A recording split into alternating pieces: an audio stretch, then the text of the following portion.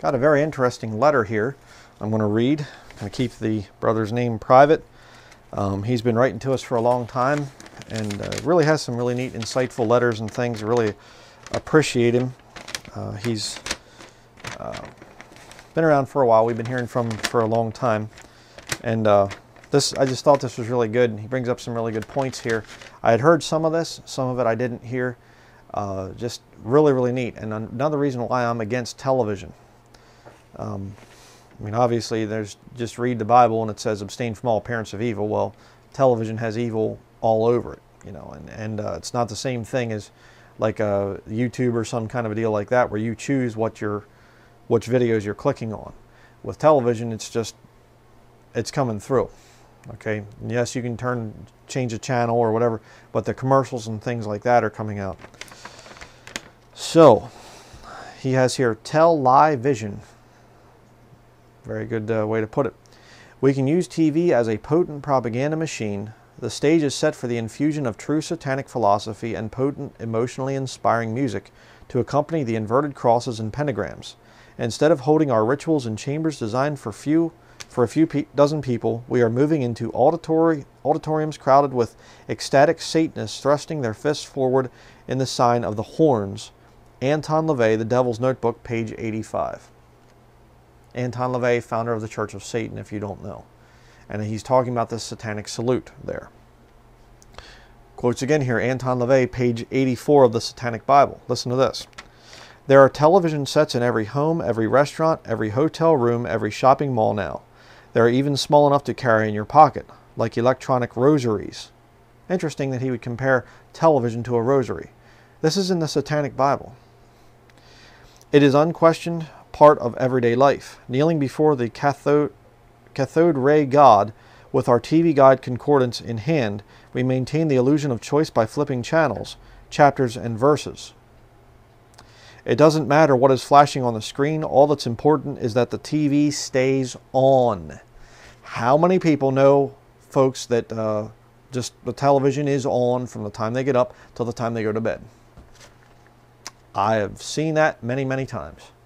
These people just, the TV is on. They won't even be in the room sometimes, and the stupid TV is on. It just has to be on all the time. There's a spirit attached to that thing. I'm telling you. It is worship for people.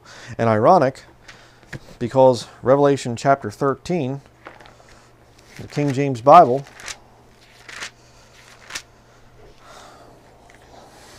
talking about the Revelation 13 verse 11, the false prophet. And I beheld another beast coming up out of the earth, and he had 2 horns like a lamb, and he spake as a dragon. And he exerciseth all the power of the first beast before him, and causeth the earth and them which dwell therein to worship the first beast, whose deadly wound was healed. Now let me ask you a question right there real quickly. How could they understand about the first beast being wounded in the head and then being healed if they couldn't find out through television? World news and stuff like this. Television is definitely a part of the end times scenario. Verse 13, and he doeth great wonders, so that he maketh fire come down from heaven on the earth in the sight of men, and deceiveth them that dwell on the earth by the means of those miracles which he had power to do in the sight of the beast, saying to them that dwell on the earth that they should make an image to the beast, which had the wound by a sword and did live. And he had power to give life unto the image of the beast, that the image of the beast should both speak and cause that as many as would not worship the image of the beast should be killed. I think television is going to play a big role in that. I can't say that television per se is going to be the image. There could be holographic images. I understand that. They're coming out with this new weird technology all the time. But television is definitely going to play a part in it. And finally, here he has again, The Devil's Notebook, page 86 by Anton LaVey. Another quote. Many of you have already read my writings identifying TV as the new God, lowercase g God. There is a little thing I neglected to mention up until now. Television is the major mainstream infiltration of the new satanic religion. You're not right with God if you're watching television and you profess to be a Christian. You're not right with God. I didn't say you're not saved. All right? You might be saved, You can be saved and not right with God. Okay? Your fellowship. All right, you can have a marriage and not have a good fellowship there with your wife or your husband, whichever you are. All right? So don't go out of here saying that I teach that you have to throw out your TV in order to be saved or something. No, no, no. You throw out your television because you are saved. You cannot have good fellowship with the Lord if you're watching television. You can't do it. Television is satanic. The music is satanic. There's satanic programs on there all the time. You know, program. You say, well, I just watch it for the news. You think that they're telling you the truth?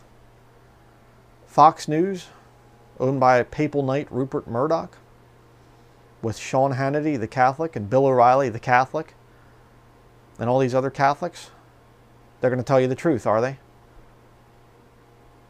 Well, I watch it for game shows. Why? So you can watch people worship Mammon, the god of money. There's no excuse. You know, years ago I got saved, and I was a TV head at the time. I just watched it all the time. And as soon as I got saved, it was just like, I don't enjoy watching this anymore. I don't, you know, it's weird because before I got saved, I didn't really pick up on a lot of the profanity, and I didn't pick up on the obvious blasphemies against the Lord. As soon as I got saved, I started to see the little attacks against Jesus Christ over and over and over and over again. Then you have these satanic shows like Family Guy or The Simpsons, and they are openly attacking Jesus Christ and Bible-believing Christians, openly mocking them. But you can watch that and just say, oh, it's just entertainment. You're not right with God. You better get rid of the television.